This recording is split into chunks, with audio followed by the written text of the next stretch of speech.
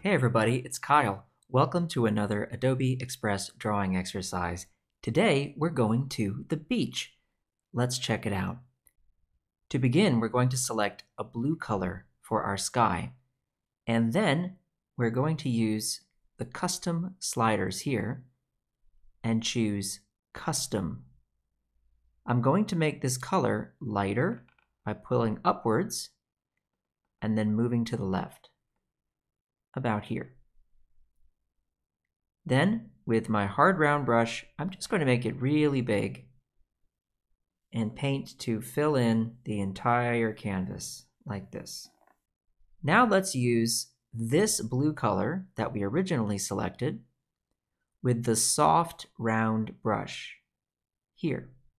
I think I'll make the brush a little bit bigger, a little bit about halfway from the beginning of the slider to the end, right here. And now I'll just paint up here at the top. And you'll see now that I've created a darker blue leading to a lighter blue.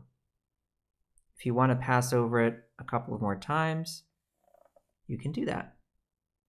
But you want to leave most of the sky the lighter blue color. All right, now we're going to paint some sand. We'll use the cheesy brush right here. Make it a little bit bigger.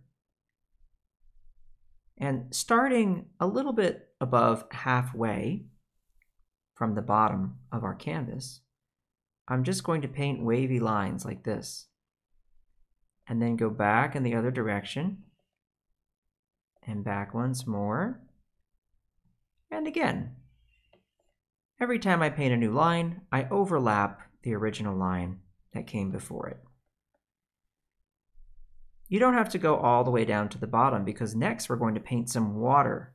To do that, we need to look at all of our multicolor brushes. So let's view all, and we'll select this one. It's called Spiked. Go back to the main menu, and you can adjust the size to be something in the first, I would say, half of your slider. And starting from the very bottom, similar to what we've just done, paint across. Notice how I'm overlapping with every stroke. Don't leave any open spots. Fill everything in. Make sure you paint from side to side. You can make wavy lines if you want, but don't paint up and down. And when you do paint, go all the way from one side of the canvas to the other, like this. All right. I've left enough sand, and I have a good amount of water. The next thing I want to do is add some foam. And to do that, we're going to use the art supplies. Let's view all and select this brush. It's called Photocopy Line. Back we go to the main menu. We'll adjust the brush. I'm making it pretty big. And we're selecting white. When you paint back and forth with this brush, you can create some foam right along the top edge of the water, like so. You can add little bits here and there to make it a little bit irregular, which is more fun and a bit more natural. Great. And now for a palm tree. We'll use this brush. It's called Chalk here in the art supplies. For the color, I'm going to start with this orange, and once again open up our custom colors, move down and to the left. So we have a nice deep dark brown color that isn't too saturated. We'll make the size of the brush somewhere around 60 or 70. Near the top of the sand and over here on the left side, I'm just going to start painting up and to the right, and then trace back over what I drew. And that gives us a nice tree trunk. We need some palm fronds. To paint those, we'll open the decorative category here. I'll select View All.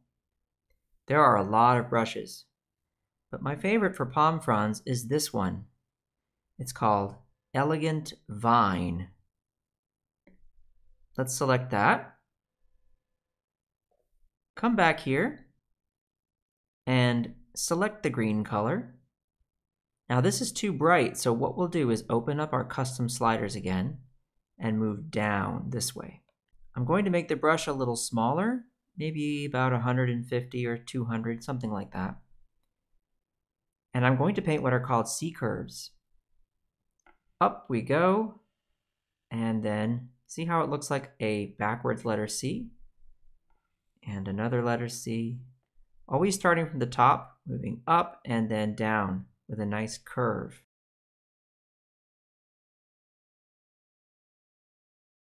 Then I'll trace back over what I've already painted. And what this does is make your palm fronds a little bit more dense, more full. See that? If you want some coconuts, use the hard round brush. And I think this orange color works well. And just tap wherever you want some coconuts. All right, we're going to add some plants here. Once again, in the multicolor brushes, we have an option called Leafy. With the Leafy brush, I'm going to paint near the top of the sand, all the way from one side to the other, like this, and then back again. I want to make sure I cover the entire trunk of the tree. Some parts can go a little higher than others to make it more interesting. And if you want, you can even paint some plants creeping in from the left like this. Using the hard round brush and the color white, I'll make my brush a little bigger. And at the very top, I'm just going to paint some bumpy lines like this and fill those in. And now you have a cloud shape. You could also paint one up here in this corner. Select the yellow, and you can use a medium-sized brush for this, and simply tap to add a sun. Now for our hero character. Select this red color, make your brush smaller, maybe somewhere around 120 pixels. And right here, just tap. Make your brush smaller. Look at the center of the circle and move to the left. Tap once, and then to the right, tap again. I'll make my brush even smaller still, and then draw lines to connect the eyes to the body. We're drawing a crab.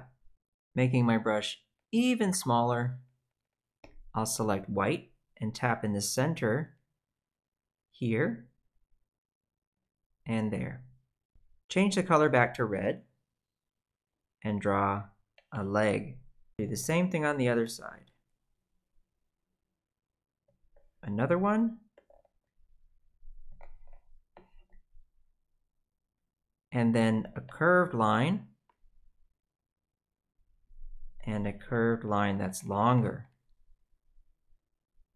And then here I do a nice letter C and color it in, and then draw a little line.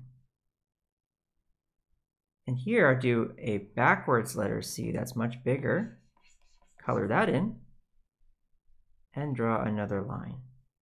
I'll make my brush teeny tiny and draw a little smile. The last finishing touch, I'll use this blue, make the blue a little darker, and draw a few birds in the sky. You can add anything you want to your drawing. Some fish, some surfers, a beach ball.